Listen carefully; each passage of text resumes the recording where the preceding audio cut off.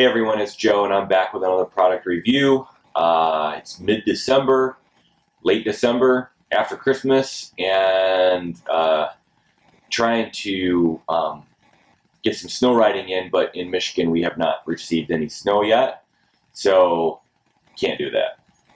Has given me some opportunities to get out on my mountain bike, kind of extend the season, but really looking forward to some snow. So anyway, with that being said, I thought I'd go through my Epic that I bought in September and talk through this new 2016 Specialized S-Works Epic that is just sweet.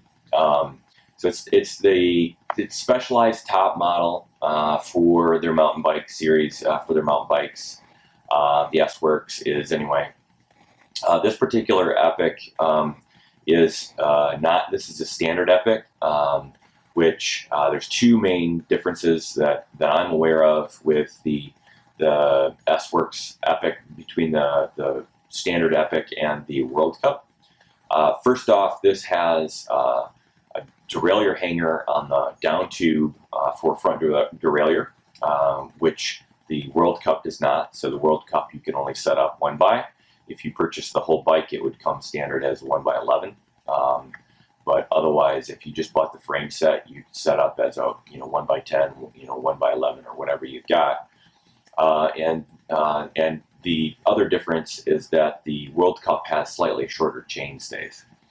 So for me, I was taking parts off from an Epic Marathon Carbon. I believe that was an Expert.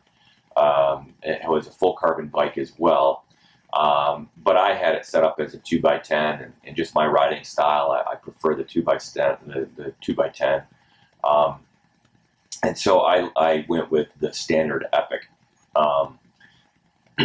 Unfortunately, I had to purchase a new frame set because I cracked the other one in a crash. And so if you're just purchasing a frame set, the S-Works model is the only frame set that you can purchase as a standalone unit. And so went with the 2016. Did have an option at the time to go with the 2015 as well, but the 2016 has the new RS-1 fork, and wanted to, so I wanted to go that route. For me, the reason why the Epic, the World Cup was not a necessity. Number one, the cost of converting over to a 1x system would have prohibited me from. It would have just been more expensive, and so I'm not necessarily convinced for me that would have been good. I ride with a fairly low cadence, and so having one chain ring in the front, being a 34 or even a 36 tooth chain ring, just wasn't going to be my preference. I know I would have learned how to ride it, but the other side of that is that shorter chain stay would help with climbing. But for me, I'm 6'3", bigger rider, it's not as critical, I don't think, to me, to have a slightly shorter chain stay, just because the frame, this is an extra large frame. The frame's so big anyway. And I could be wrong on that, but that was just my take. So I went with the Epic. I don't know if they're still calling it the Marathon, but went with the longer style bike. So I love this. Obviously, I don't think that has to be. I mean, it's an S-Works. It's their top of the line frame set, and so it shouldn't be surprising that I enjoy it. I think a couple things that you should note if you are purchasing a frame set alone. The RS-1 fork requires a special hub, and so if you're putting your wheel set on the bike, just keep in mind that you will have some expense in either purchasing a new front wheel or purchasing the hub and rebuilding your front wheel. The hub is about $230. The frame set's actually a little cheaper. The 2016 frame set's a little cheaper than the 2015 frame set, so that helps offset that cost. But you will need a special hub to fit onto that fork. So with that, I think I'm just going to leave it there. You know, obviously the riding is fantastic. It's a super firm, super fast, super light bike. But if there's specific questions that you might have, just leave them in the comments below.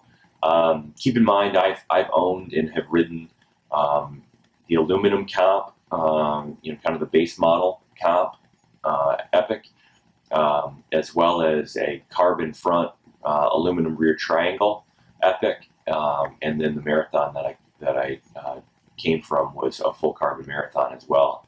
And so, you know, I've ridden kind of the gamut of Epics. You know, the only thing I probably can't provide you is what the store, you know, what the manufacturer complete bike for the S-Works rides like. You know, the components that I have on here are good components, but they're not quite all the top end components that would come on that S-Works. So, for example, XO derailleur, very good derailleur, but I think that the manufacturer's build comes with kind of the notch up.